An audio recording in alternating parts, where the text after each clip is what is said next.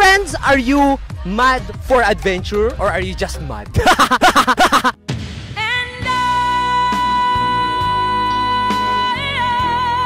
Either way, we have the next couple of destinations in store just for you. We will take a closer look at them, we will visit them, and we will show you the beauty of Pangasinan, featured in Sojourn by SJ Watanabe.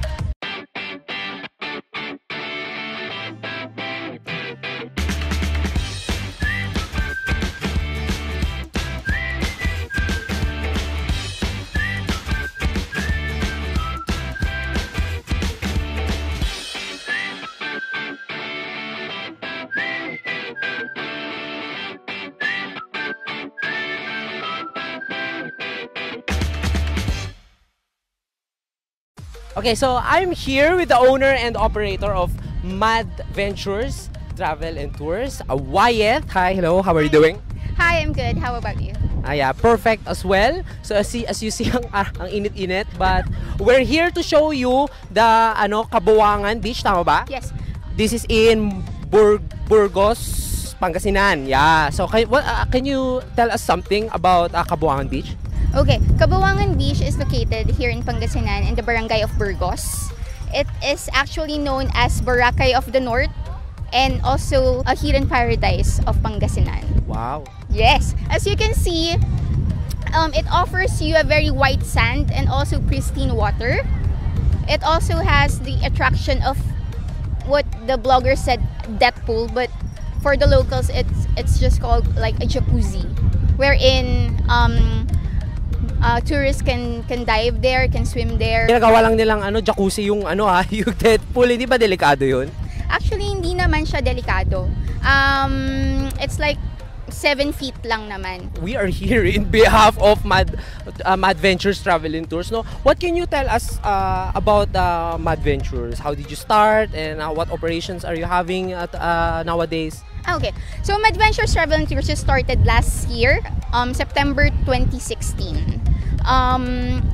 We offer you a lot of cheap packages within Luzon, like Calaguas, Burias, Marinduque, Batangas, Ilocos, Sagada, and a lot more. Yes, about that, no, since you mentioned about yung packages, can you like introduce to our viewers kung ano ba yung mga packages, yung rates ng mga packages and yung mga locations na pinupuntahan nyo? Actually, we offer joiners or private tour packages for as low as 999 pesos per person for a minimum of 12 packs for private tour booking. And for joiners, we also offer for as low as 999. Like this one, Caboangan Beach with Sunflower Maester in Tayug.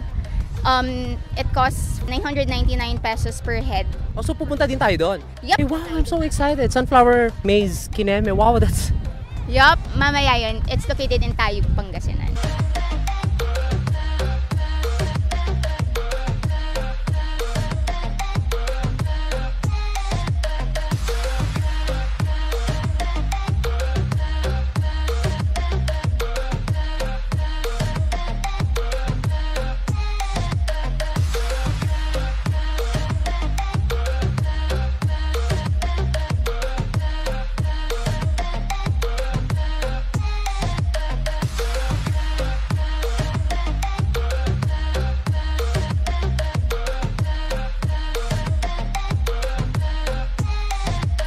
I'm under the impression that you also offer yung private booking, yung sa tours, private tours. Can you tell us something about that? Yep, we actually assist company outings, team buildings, barkada outings. Also, if you have your family want to gather and also have reunion with your relatives, we offer you a very cheap price with a quality service. Can you invite our viewers to avail your packages?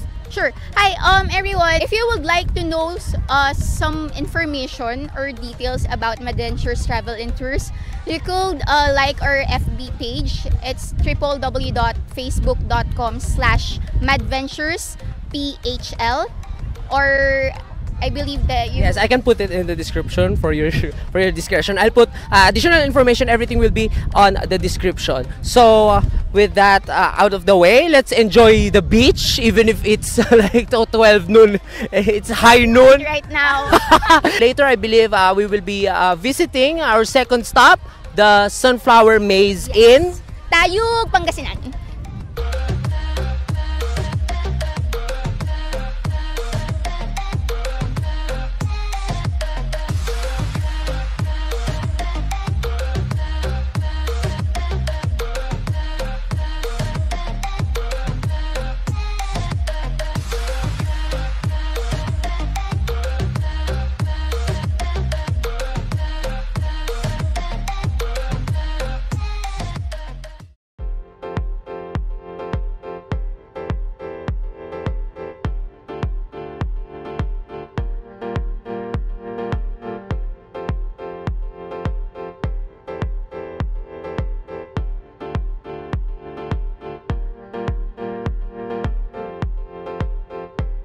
I am here. Arrest me. So I'm here again with Wyatt. Hello. Hi. So after the Caboangan Beach tour, no, we can do the Sunflower Maze. So this Sunflower Maze is located in Tayug, Pangasinan. Okay, so what are the things that you can say about the Sunflower Maze? Actually, Sunflower Maze was built by Allied Botanical Corporation just this February 2017. So it's new. Ngayon lang, this year lang. Yep, it's very new. It's one of the most demanding tourist attraction here in Luzon. I can imagine kasi it's so Instagrammable. Oh. Look right. at the look at the Okay, so you could also see some crop fruits that Allied Botanical Corporation planted, wherein you can also buy for a cheaper price. Okay. So, yung hindi lang sunflower yun nandito, there are also basically all the other types of veggies and flowers, ganun. Yep. And then, as I understand, meron sila yung, diba, yung magka-cut ka for a price. Yeah. You can bring them home. Yep, you can bring them. And then plant them. There are also shops and foods, tama ba? Yep, meron ditong shops sa medyo bottom side ng Sunflower Maze. Okay, so yung entrance fee I believe may entrance fee, no? Can you tell us more about that? Okay, registration fees for 100 pesos per head. And all you have to do is just go to their registration area, and then after that, they will give you a ticket that you will just need to present to the entrance gate of the Sunflower Maze. Okay, yes. But as you can see, it's all super worth it, no? Kasi ang ganda-ganda ng view and you can take lots of pictures, no? Even if maraming tao, it's still super worth it, no? So, what packages sa Madventures ang kasama itong Sunflower Maze? Actually, here in Madventures Travel and Tours, we offer this as a side trip. Going with Caboangan Beach in Burias, Pangasinan. All you have to do is you can just avail our package of Caboangan Beach with side trip of Sunflower Maze tour for only 999 pesos per head. Okay, so ayun, thank you very much, Wyatt, Thank for you this wonderful opportunity. No, now we can go and take lots of pictures with the flowers.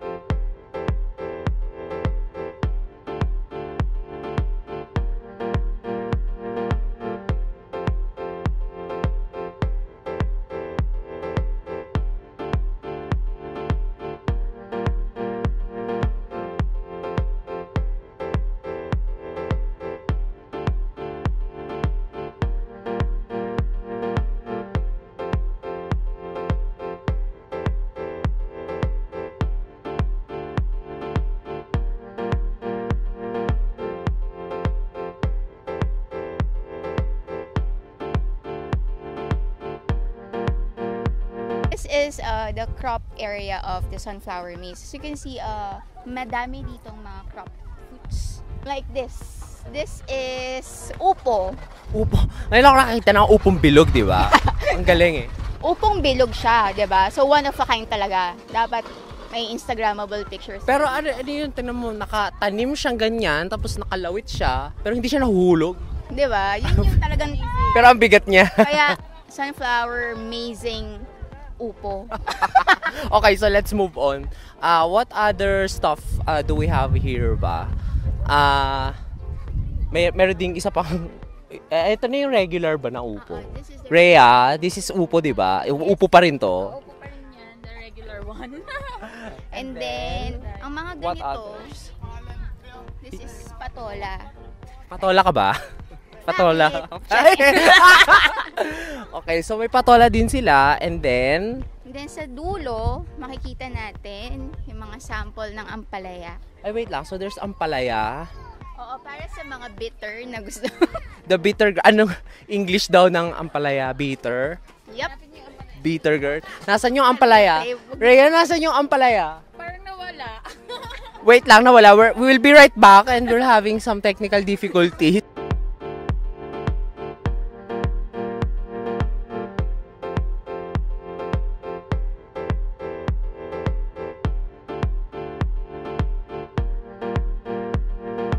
Okay, so we're at the end of our journey for today, no?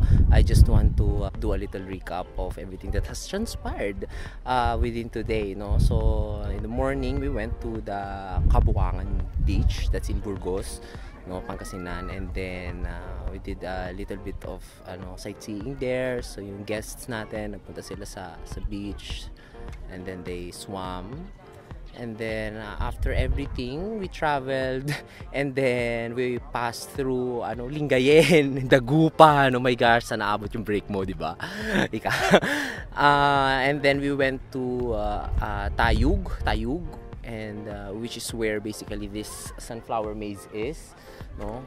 And in my downtime, I'm just sitting here na lang waiting for the departure. All this, our sojourn for today was brought to you by Madventures travel agency, no? Thank you very much for giving me this opportunity, no?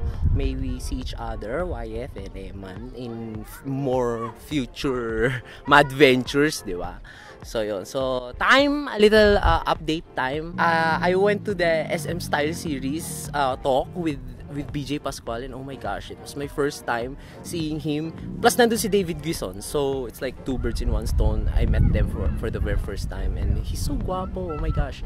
And he shared some Instagram tips and all that, and nanalo ako dun sa dun sa little pa-online contest niya, yung OOTD, and I was selected to be on the front seat and to receive a little gift certificate and all that, no? Pero yun, so shout out to the 10 people na nanalo, 10 contestants, no? Including myself, di ba? Shinout out sa sariling video, no?